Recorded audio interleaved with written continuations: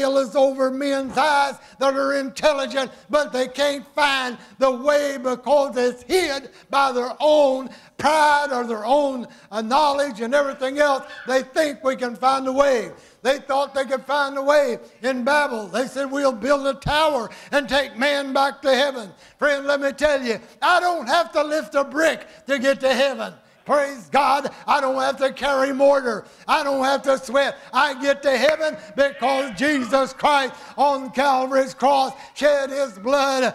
He was buried. On the third day he arose. And praise God, this morning I know the way to heaven because I'm following Jesus. And Jesus knows the way. And not only does he know the way, he is the way. That's life everlasting. It reminds me of this man. A story I heard about a dog. It came to his house. It was kind of pitiful like. They fed him and took good care of him for a while and got him back to health. And that dog had fell in love with that house and where he lived. That dog wouldn't leave, but they couldn't keep him where they lived. And so the man said, I know what I'll do.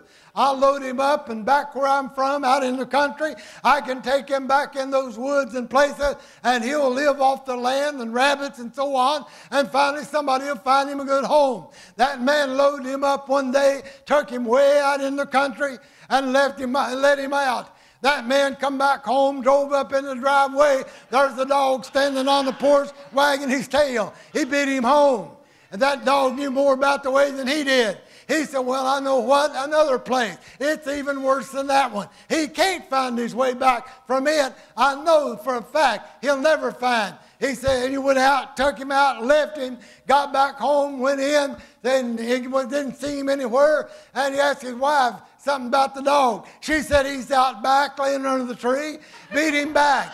He said, all right, that does it. He said, I'm going to take that dog to a place where that I know he cannot find the way back. He took that dog out into the deepest part of the woods, in the ravines in the country, and every thick undergrowth, everything you could think of.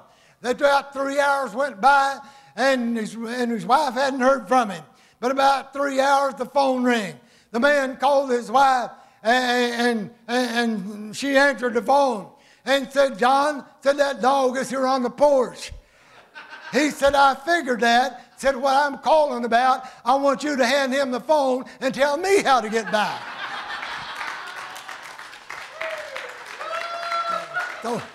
So sometimes you can find God in the strangest places. I heard about a pilot that was flying 35 or 40,000 feet in the air. Nothing up there on the outside. All at once there's a leaflet went up on, flew right on the windshield right in front of him.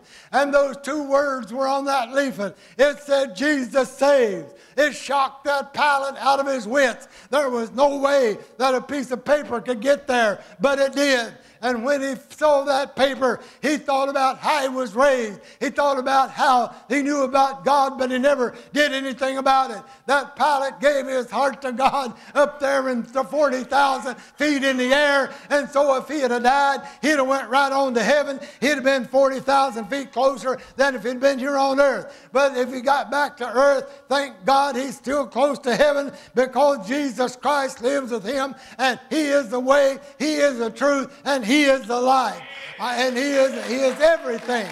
Now, the truth is in there also. There's 1,000 ways that men can tell you, yea, 10,000. But if the truth is not in it, then how do I know the truth, preacher, if somebody preaches you any other way except through the blood of Jesus Christ and the cross of Calvary? Paul said, I glory in nothing save the cross. Hallelujah. I wouldn't preach you anything this morning. I'm not promoting a denomination. When I was in the military, I was with all kinds of religions. And they'd get their Bible studies out in their little folders and lay them out. One of them, they worshiped the day. And if you didn't worship on that day, you didn't know God. But not a one of them that I came across, except somebody who really had Jesus Christ, ever told me about a personal experience with God.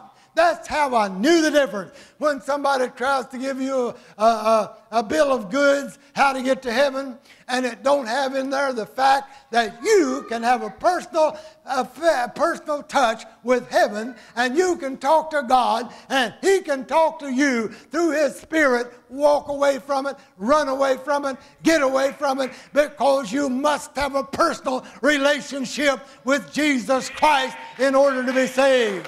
Church membership won't do it. Turning over a new leaf won't do it.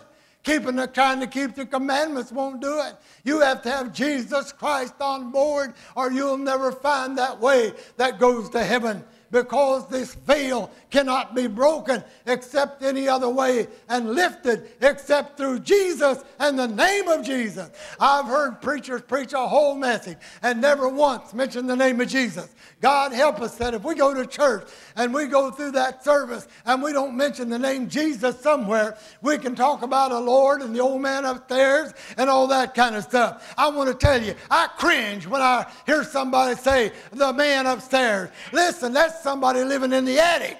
That's somebody living upstairs. That's not my God. My God's not upstairs. My God is in heaven.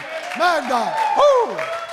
Our Father who art in heaven, hallowed be thy name. As the man preached on the other night, my God is in heaven, and He deserves to have His name mentioned, and that name is Jesus Christ, the Son of the living God. And without the name of Jesus, we don't know the way to glory. Oh, hallelujah. But if you got the name of Jesus, you don't need any other way. You don't need any additions. No, there's a lot of things that God gives us and blesses us, gifts He gives us and all that along the way. But if you receive Jesus Christ today at this altar of prayer, and you rose up from here, you came with that veil and blinded, but you rose up, and now I see, and start shouting the glory of God, and start witnessing for Jesus Christ, and you died before you got to your car, you know where you'd be? You'd be in heaven with the Lord. Cut out all that stuff. Don't listen to these things. You've got to do this to get to heaven. You've got to do that, and so on. Yes, if you live, you work for the Lord. I was born in 1934 on August the 16th. I didn't go plow corn. I didn't get up the next day and go fishing. There was a lot of things I didn't do. But I grew and I grew and I grew. And as I grew, there's things I learned to eat that I didn't like. Things I had to eat because that's all I had. And so on. I didn't know how to milk a cow, but I had to learn. All of these things, God gave me blessings and so on, and pleasure in life. But I didn't have that until I grew. And so when you first become saved, you're just so happy and rejoicing in the Lord, and you're on cloud nine, and you think that's where you're going to live as long as you're here. But God didn't save us just to sit down. If we do live and we don't go to heaven, we will have the greatest blessing we ever had in our life, working for Jesus Christ. Amen. I love my job. How many